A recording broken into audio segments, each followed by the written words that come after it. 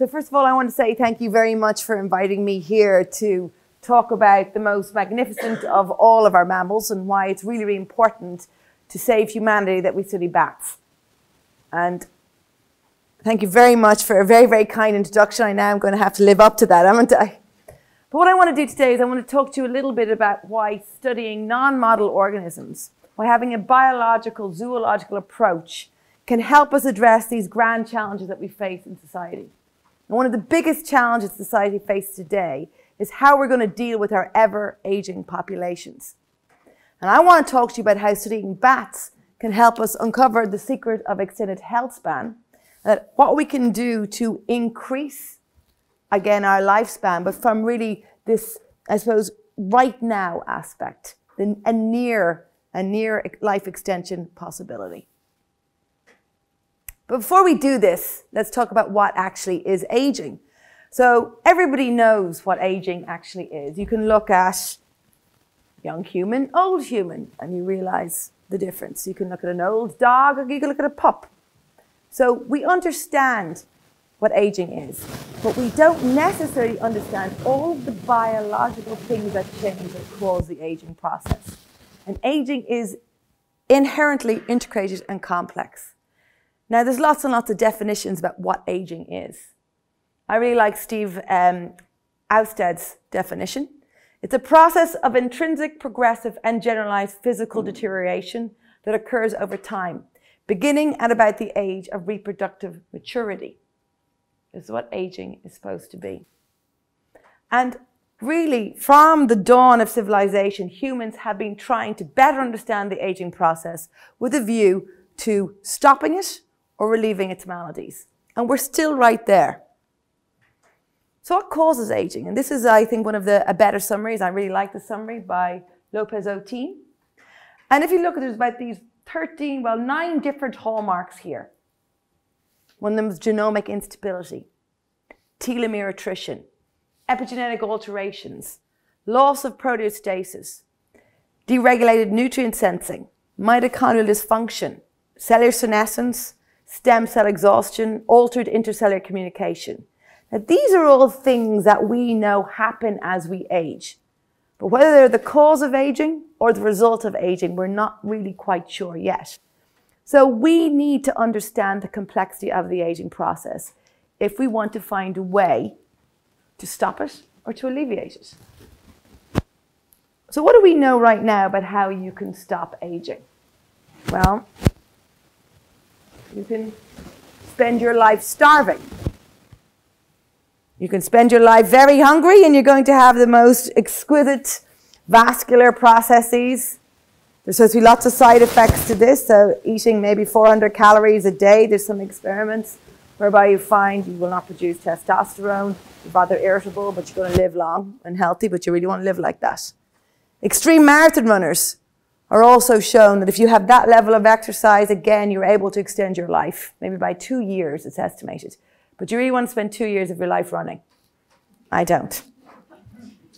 You have resveratrol, which is found in red wine. I think it's a nice plan. That can also has been shown to be associated with people living longer.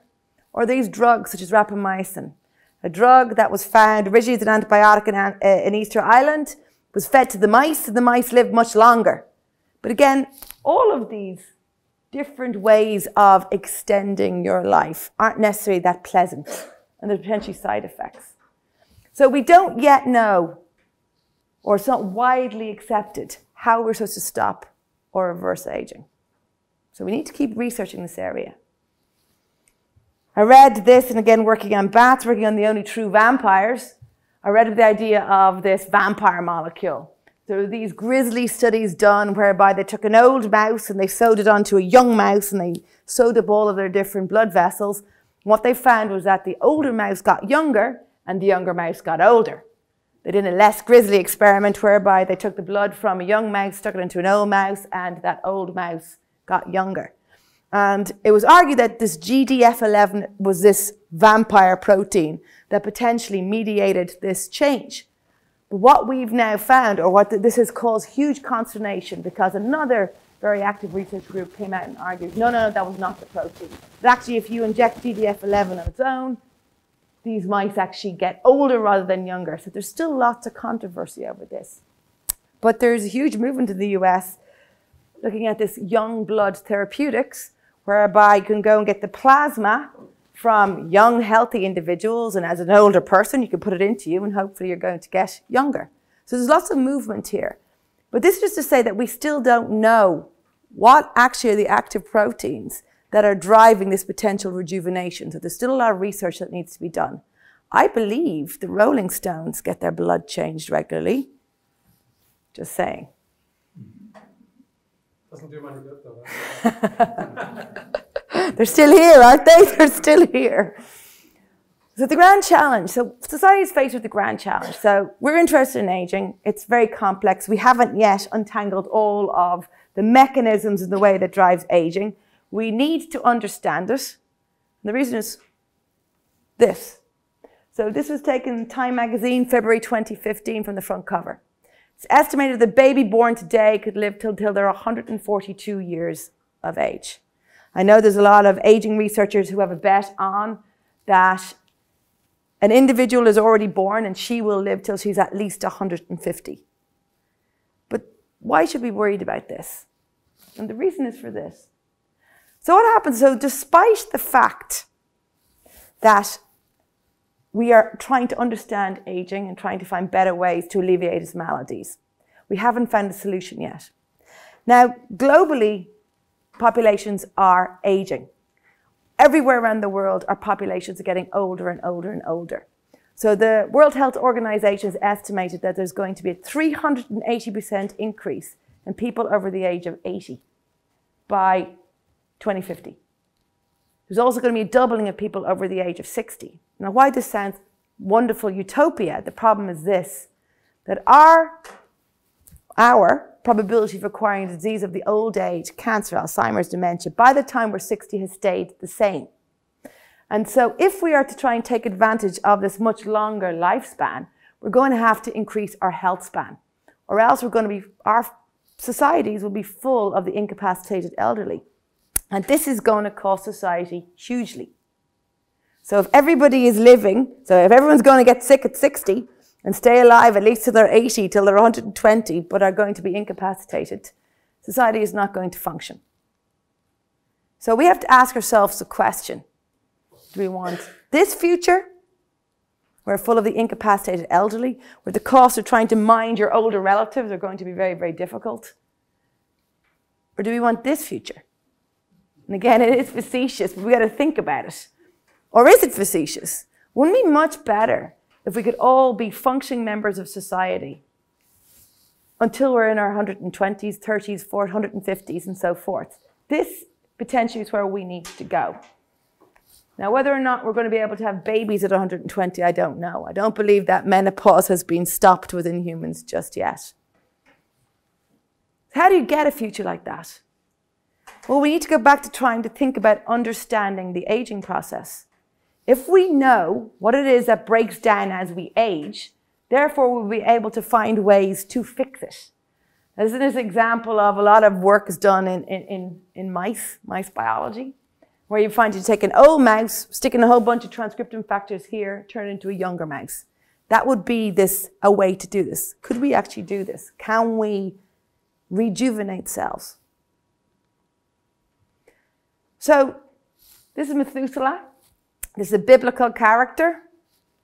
Although Methuselah lived a total of 969 years, and then he died. So it's taken from Genesis. And this was a supposed record of the oldest ever living human. Now the question is, can we live until we're nearly 1,000 years of age? And I know Aubrey probably will be talking about this. And how long will it take us to get to the stage where our biology or our modified biology can allow us to get there?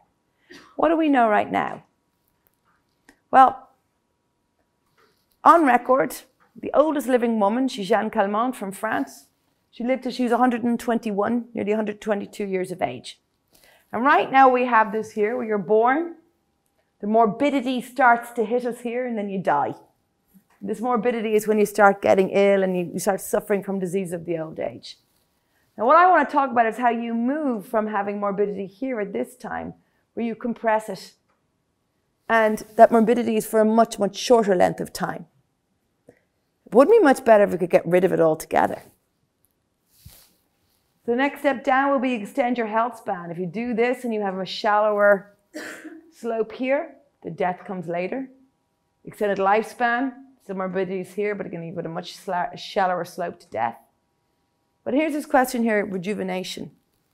So you're born, you suffer a lot of damage, you get older, you rejuvenate. You go back to the start again. Suffer damage, rejuvenate. And these are different ways, potentially, that we can extend human health span and human lifespan. And I'm going to talk about this part here of my research. So it's very important that we find ways and solutions for this grand challenge, because society is going to be wrecked. What are we going to do? But there's roadblocks. There's things that are stopping us finding solutions. And one of them is society. With us, we're stopping it. And I use this quote from Aubrey de Grey, who will talk about this, that I believe that we're in this pro-aging trance. I completely agree with this, because anytime you're trying to do any aging research, I have so many people say, sorry, but ethically, should you do this? Sorry, ethically, should not all the old people die to make space for the new people? Essentially, these are the questions you're asked. So we still think that there is positivity towards, there's something positive in aging. Now, maybe this came from some of Kirkwood's hypothesis that aging is an evolutionary adaptation. But it's not. Because right now, and I was just speaking to Aubrey, World Health Organization has only now recognized aging as a disease. And because a lot of aging research has been trying to push it, it's just a disease. And if it's a disease, that means we can fix it. If it's a disease, that means we can find the right drugs to be able to alleviate its maladies. And I would argue that it would be unethical if we didn't. If we could find ways to cure cancer, wouldn't it be unethical to not do it? I don't say the other roadblock, and as a zoologist I'm allowed to say it, is that most aging research, if not nearly all of it, has been completely model organism centric. We are studying model organisms to be able to understand how we can slow down aging, how can we reverse it. Now, model organisms are wonderful. They're wonderful laboratory creatures that we have been able to manipulate, that we can house them in the labs. They have lots and lots of babies. They have very short lifespans because that's what we need to have. They're very, very bad at living and they're very good at dying. So maybe we need to rethink our question. So there has been lots of insights from model organisms. Now, these are the likes of Drosophila, C. elegans, mice, Xenopus, humans. And what you find is when you go look at aging right across the tree, what you find is that you can have these conserved different pathways that underlie the aging process. And the reason why this is important is that we can study aging in lots of different diverse taxa and assume that these processes are conserved over time. So therefore, if we study organisms that have much longer health spans, maybe we can then translate that into us. So again, a lot of aging study is done on these short-lived and sometimes inbred populations. Think of mice, think of fruit flies, think of C. elegans. But wouldn't it be much better if we could study aging in long-lived, outbred taxa, species that have naturally evolved extended health spans and extended longevities, that maybe would be more similar to us?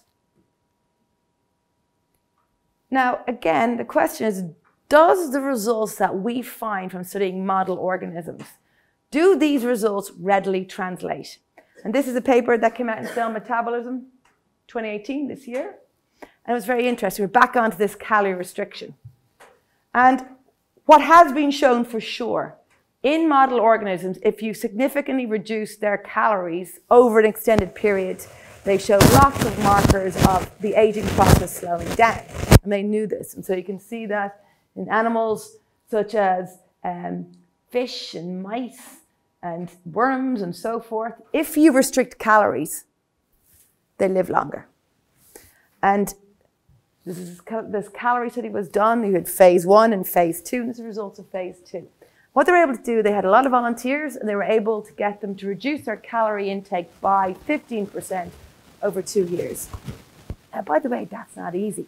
Anybody here has ever tried to be on a diet? It's not easy to maintain for all eternity. And what they found, and they just allowed them to eat any type of food, and they found that the metabolic rate dropped. And the production of these free radicals, which drives the aging process, seemed to drop. But the reason why I'm putting a question mark here is that they didn't show the same really, really healthy markers that you'd see in these non-model or these model organisms. So I'm not so sure that what we see in our lab animals does rapidly translate to humans. So I would question whether or not one size fits all. I'm going to say that there's more to life than rats and flies. And again, we're debating aging. What do we need to do to slow down aging? What different ways can we now look at the aging problem? Now let's look at nature. So nature's found, she solved these problems. So you have here this weird looking salamander, it's an olm, lived till at least 102 years. This rough-eye rockfish lived till 205 years. You have an ocean quaghog living over 507 years. Eastern box turtle living over 138 years. So these are our longevity extremists. This Greenland shark was estimated to live at least 512 years. So we have species that have naturally evolved longer lifespans, potentially longer health spans. But I'm going to argue that none of these species are really doing something that extraordinary. This is what we expect given their metabolic rate and where they live. But these guys, bats, are doing something particularly unique. And this is one of the reasons why I've spent a few decades of my own life studying these magnificent creatures. So there are 1 in 5 of every living mammal is a bat. They're the only mammals that have achieved the ability of true self-powered flight, and flight is highly metabolically costly. Bats will expend 3 times more energy over the course of their entire lifespan than a similar-sized non-flying mammal. But what's unique about them in terms of aging is that if you think about it, typically in nature, there is nearly a law. Small things have a really high metabolic rate, they live very fast, and they die young. Think of a shrew, think of a mouse.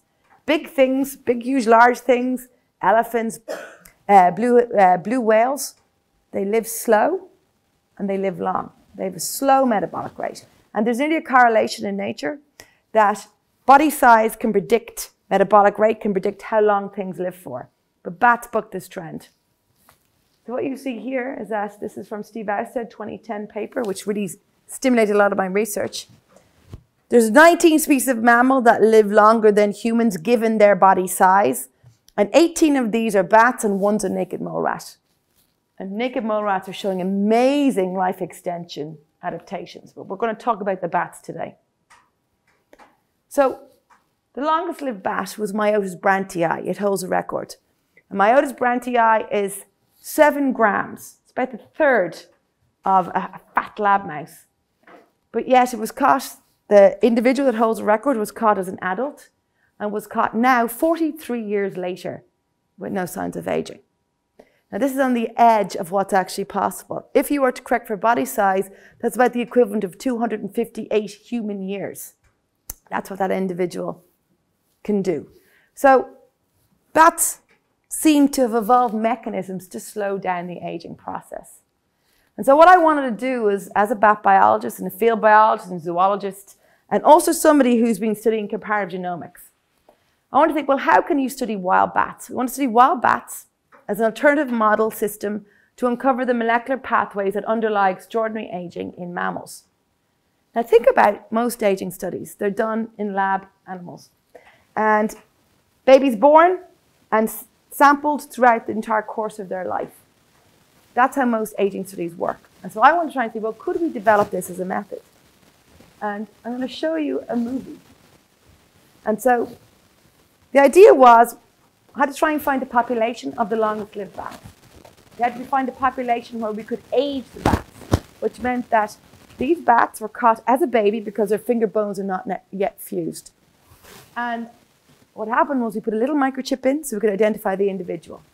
And we would catch that individual year after year after year at the same roost, which were these gorgeous churches in France. And we were able to then identify the individual, and we'd be able to look at this little microchip and say, we caught this individual in 2010. This is now 2018. That individual is 8 years of age. And we had to develop methods to be able to take a teeny tiny amount of blood. You couldn't bleed them. We wanted to take a little bit of tissue, and we wanted to non-lethally sample them and develop the methods to see, when we looked at different biological markers of aging, were bats doing something that was unique and different, that maybe could underlie their healthy aging process. We were working with a grassroots organization called Britannia Vivante, and these, in France, they love their wildlife. And from the year 2000, they had been studying these populations, which meant that year after year after year, we were able to go back, catch the same individual, and we developed the methods to be able to study them. So these are wild species, and the individual that will live the longest will have the genotype of survival. And that's what we're looking for. So we focused on a whole bunch of different markers. And we asked the question, how do bats defy the aging process? What mechanisms have they evolved that maybe allow them to have much longer health spans that would be expected given their body size? So we initially looked at telomeres. So remember what telomeres are? These are the repetitive caps at the ends of your chromosomes. And every time your cell replicates, they get shorter and shorter and shorter. Eventually, they become so short that it indicates that you have an old cell. And either the cell is removed or it sits there being old, causing problems, sending weird signals. So we want to know, in these longest lived bats, these myotis, did we find, were their telomeres shortening with age as would be expected, or they had evolved different mechanisms? So what we found was extraordinary. We found that in the longest lived bats, their telomeres do not shorten with age. This was not attributable to telomerase, this enzyme that allows your telomeres to be maintained in your germline cells, in your egg or your sperm. They seem to be maintaining their telomeres without expressing the enzyme telomerase. Now, this enzyme could be a little controversial because it's required to re-switch back on different cells and allow them to differentiate into different things. But cancer cells express telomerase. And so bats, there's been really no evidence of cancer ever in bats. And so they were extending their telomeres without telomerase.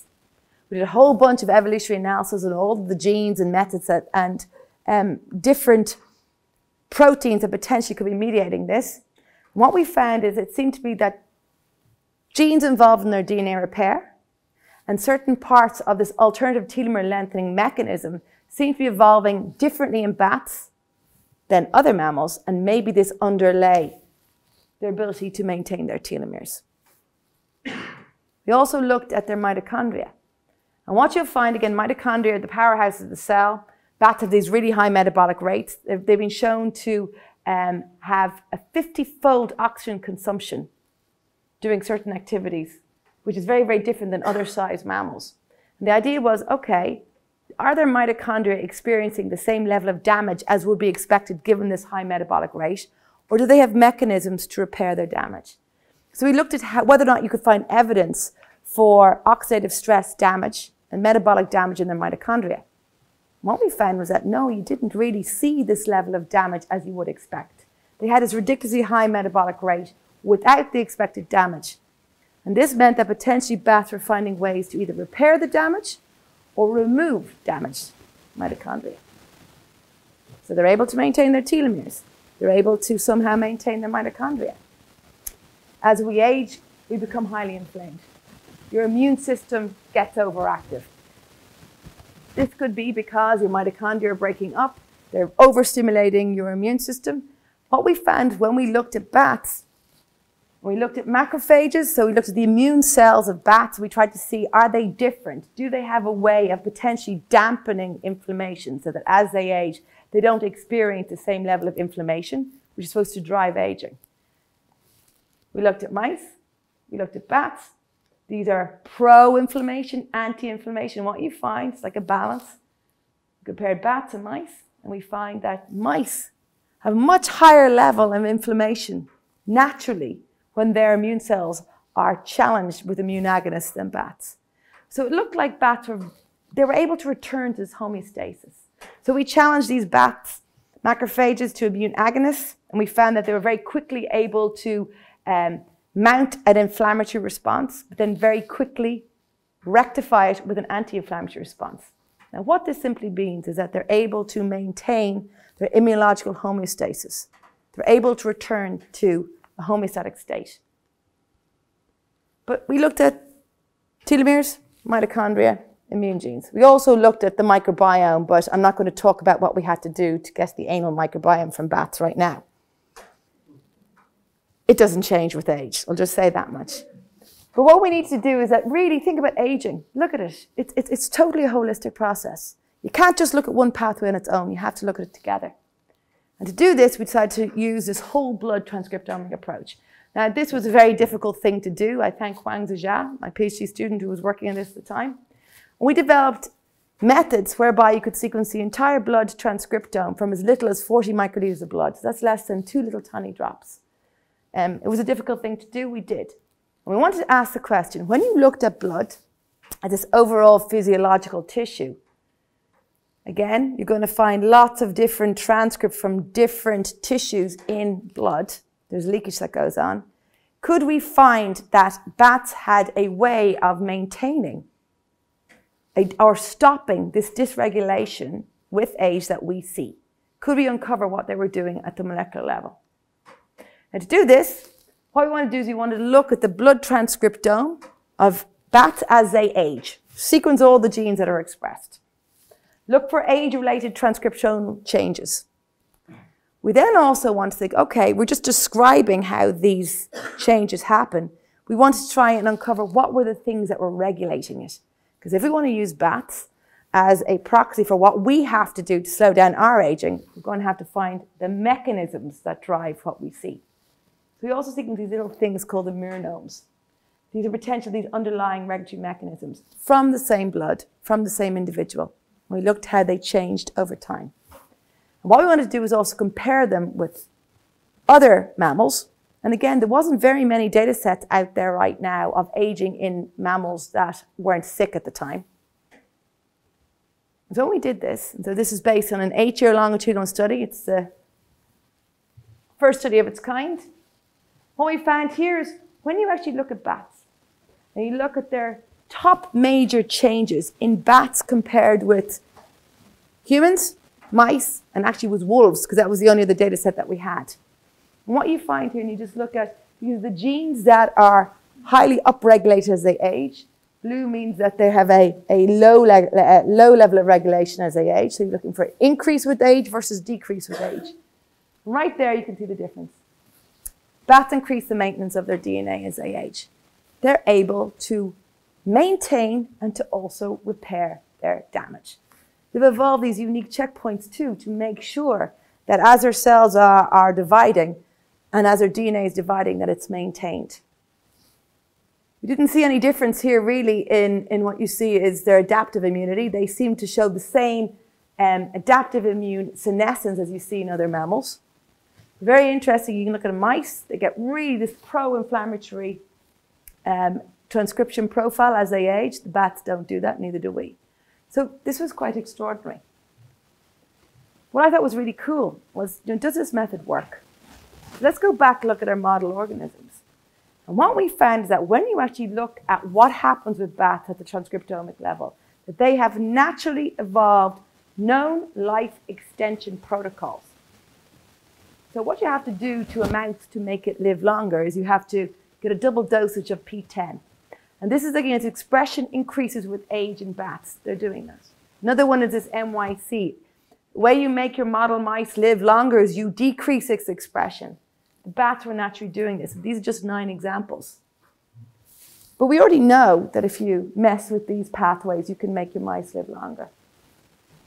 We found new genes and new pathways that have not been identified before.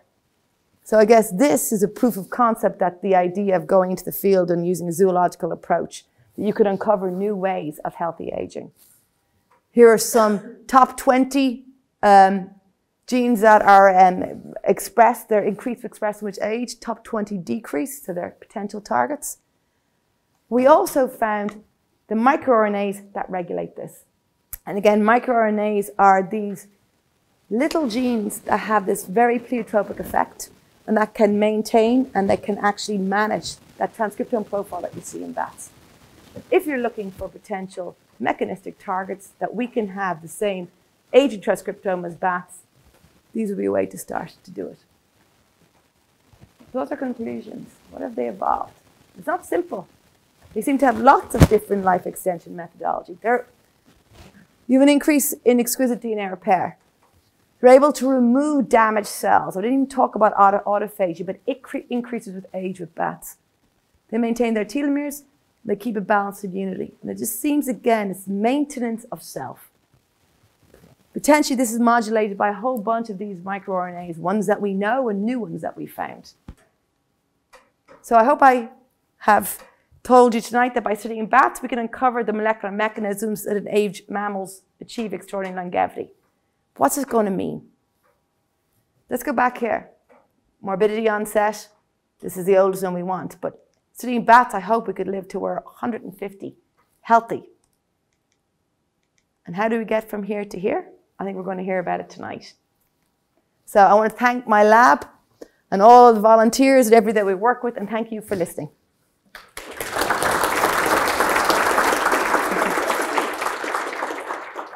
Sorry, time.